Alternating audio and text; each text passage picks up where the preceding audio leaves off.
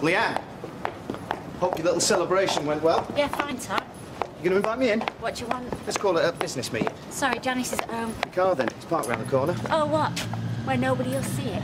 I'm trying to do this nicely. Yeah, and I'm trying not to do this at all. All right, then, let's cut to the chase, shall we? I don't want you to have anything to do with Carla or Liam. You can't for 1 second expect me to say, oh, all right then, Paul. Oh, come on, Rachel. Name your price.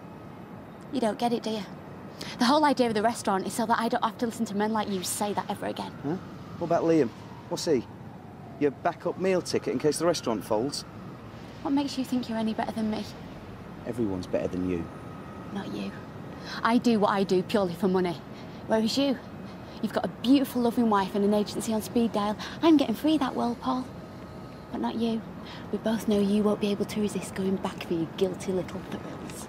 All right, if that's the way you want to play it, fine, but this does not end here. This isn't over until you are out of my life, Carla's life and Liam's life. Now, you be very aware of that.